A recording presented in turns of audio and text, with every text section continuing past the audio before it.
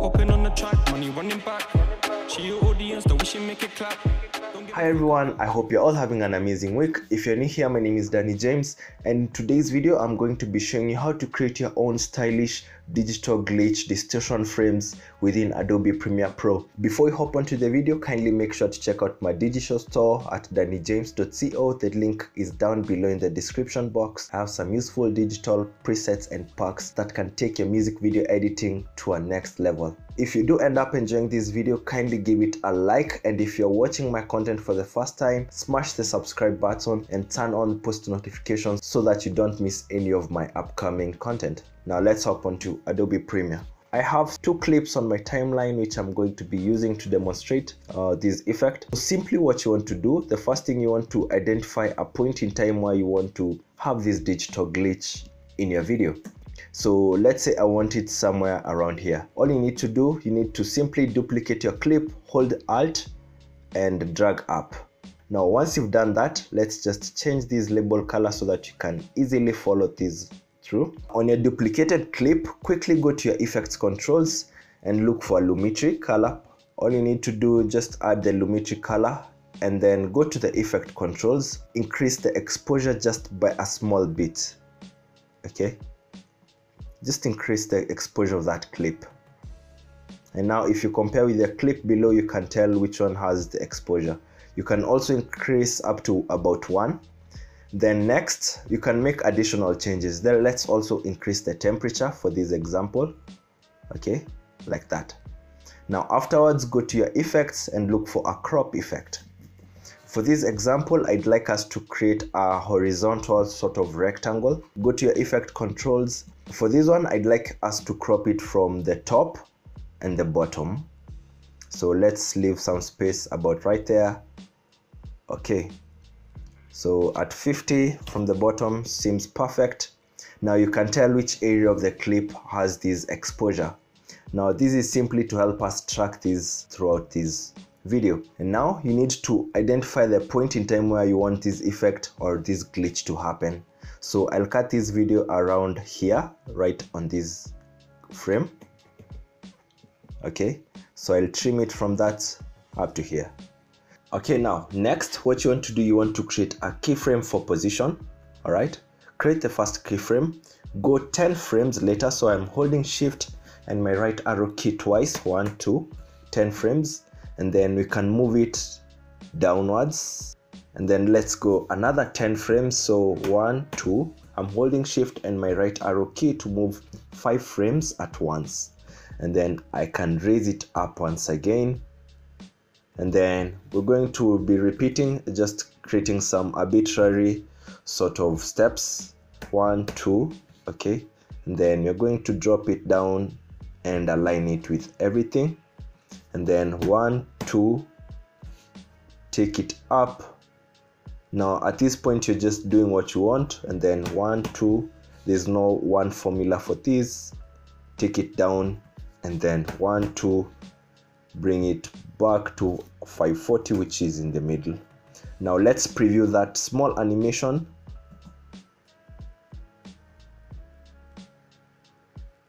Yes, that looks good. Now the next thing you want to do, you don't have to create all the keyframes. Remember, you can always copy and paste these keyframes. Now next, I want us to go to our first keyframe for the positioning and add a keyframe for scaling. Now you want to create an illusion such that it gets bigger and smaller at the same time. And then you can follow the keyframes for position. So what I'll simply do, I'll skip one keyframe. So I'll go to the next keyframe for position and then I'll go to the next one. So I'm sort of alternating. I will increase the scaling like that. And then I'm following the keyframes for the position. So I'll go 1, 2. So after another alternate, I'll drop it down to 100, sorry. And then alternating, go to the last keyframe for the position and you can increase it.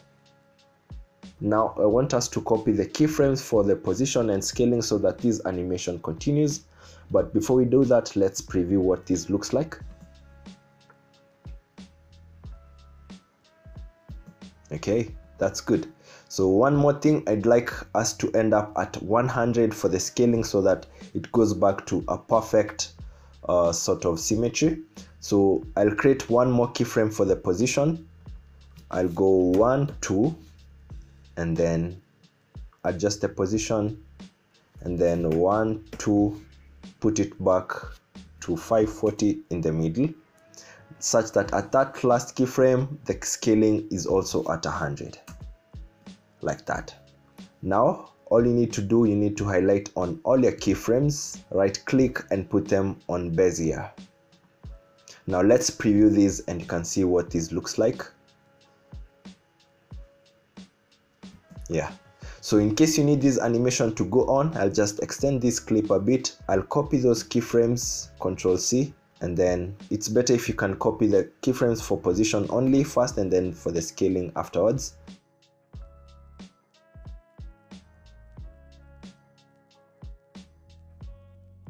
This should look symmetrical. Let's just preview it.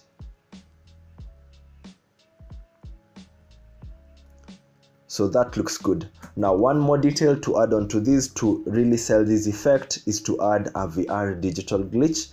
Go to your effects and look for a VR digital glitch. Add it to your clip, go to the effects, and you can already see what's happening. One thing you want to ensure is that this crop effect stays below everything else. Now for this VR digital glitch, you can leave it as it is. You can adjust some parameters. If you want some coloring on it, all you need to do, you need to go to the distortion and increase the value for color distortion up to 100. And now you'll get some other chippy colors happening on this end. Now to reduce the particles, reduce the POI scale. Okay, you can center them. Again, instead of doing that, disable the property for auto VR and change from monoscopic to over and under, so that these lines are sort of vertical.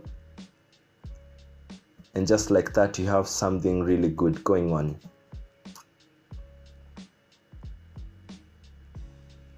Yeah. One last detail, you can reduce the particles which are on here just by reducing the geometry distortion here at the complexity. The higher the value, you can see you'll have more of this glitch, which is a bit too harsh. So I'll just reduce it to about 30, 32, 30 looks good. That's a good range. Now for this VR digital glitch, remember you can also animate it a little bit more. You can refine some of these settings. So right here on the digital glitch, you can reduce the horizontal field of view. If you increase it, you'll have more of these spikes within the video. You can also adjust the vertical displacement of those particles. Again, you can also define how much of these particles you want to have on your clip by adjusting the master amplitude. So I'd make it about 50, such that it's a bit subtle. Again, you also want these particles to rapidly move around. And to do that, just add a keyframe for distortion evolution. Put it at the beginning. Go at the end of your duplicated clip. You can increase that number any value that you want depending on the speed. Remember to highlight on their 2 keyframes, put them on Bezier, space them, and if you preview it, they are always moving within your clip. And in that way, you're able to really customize this look.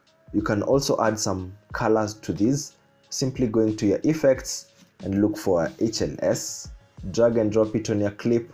Remember, whenever you go to your effect controls, make sure the crop effect stays beneath every other effect. If in case you come across any issues, it's an issue with how you've layered your clips, keep the VR digital above the crop effect.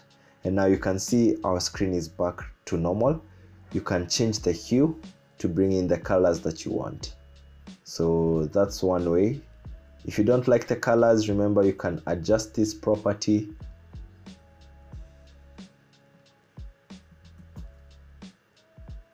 Yeah, like that. That way you really have defined your own digital glitch and you have customized it how you like it. Now let's go to a second example. I'll show you using a square. Quickly duplicate that clip, trim the areas which you don't need this effect on. So I'll start it right on this shot whereby he's out of the car, right there.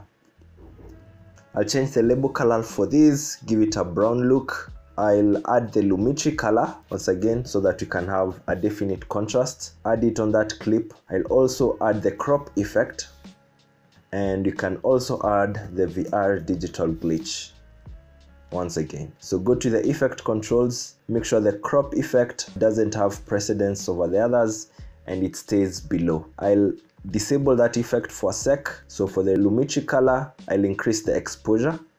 Remember, you can also play around with the saturation. You can desaturate the clip, you can make it more colorful and vibrant. You can overall play with it. So I'll close this menu, go to the crop effect now. Now for the crop effect, now I want us to create a square. Crop it from the left hand side like that, crop it from the right hand side, and also crop it from above and below. Okay, now we can go back to our VR digital glitch, disable the auto VR, create stereoscopic side by side. We will increase the color distortion, and then we're going to reduce the distortion complexity. Yeah, that's good. Oh, okay, for the stereoscopic, remember we are using over and under and not side by side. And now if we play it, that's what it looks like. So if we preview it as it looks, that's good. Now we need these glitches to kind of keep on animating. Add a keyframe for distortion evolution. Add a keyframe at the beginning, push that keyframe to that end, go to the end, increase the distortion evolution, put it to about 40, squeeze that keyframe to the end. I can hold on both keyframes, put them on Bezier, and now we have a very good digital glitch happening. That's really good.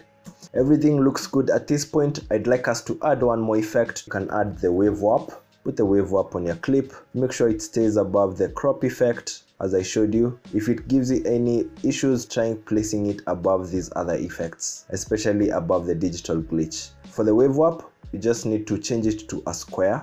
Put the wave height at 10, the wave width at 1000, the direction at 0, and the wave speed at -0.1, such that we'll have some lines. Let me disable these other effects so that you can see the wave warp effect. So it brings this line, this horizontal line which runs through the clip.